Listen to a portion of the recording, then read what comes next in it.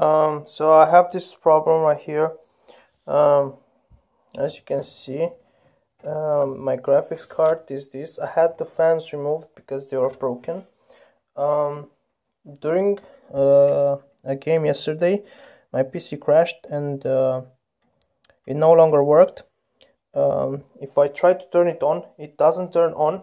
However, that is only true if I have these pins connected. So if I connect all the pins to my graphics card, my PC will not turn on.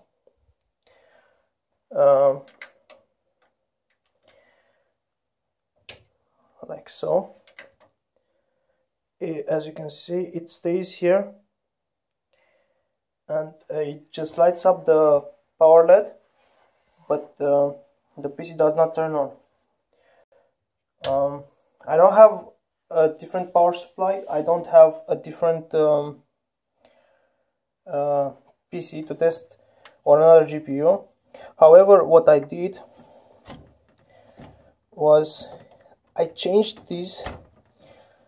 So I tried using these pins.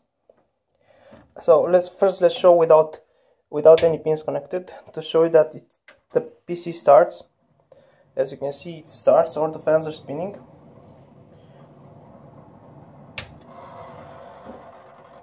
If I move these around, it will start. If I use 8 pins, it will start. It will start.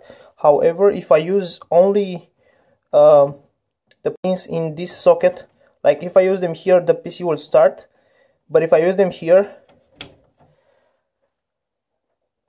the PC will not start. And that's my issue. And I don't know how to fix it. I tried resetting the CMOS. The GPU was working fine.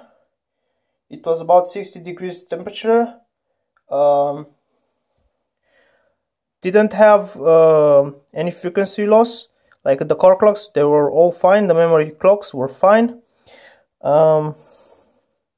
It just happened sometimes it would crash, but I thought it was the CPU, because always when it crashed, it was never the GPU at full power, at full use. It was only the CPU that was at 100% usage when the game crashed. It happened like once every couple of hours to crash, but it didn't require to restart my PC. Just close the game and then start again. So yesterday when the game crashed, I had to shut down the PC because there was nothing I could do, and then it wouldn't turn on anymore. So again, if I just swap these around, let's turn this off. If I just swap these around, put the pins here, so these are the pins that don't work, right? Or let's try with these pins in this socket.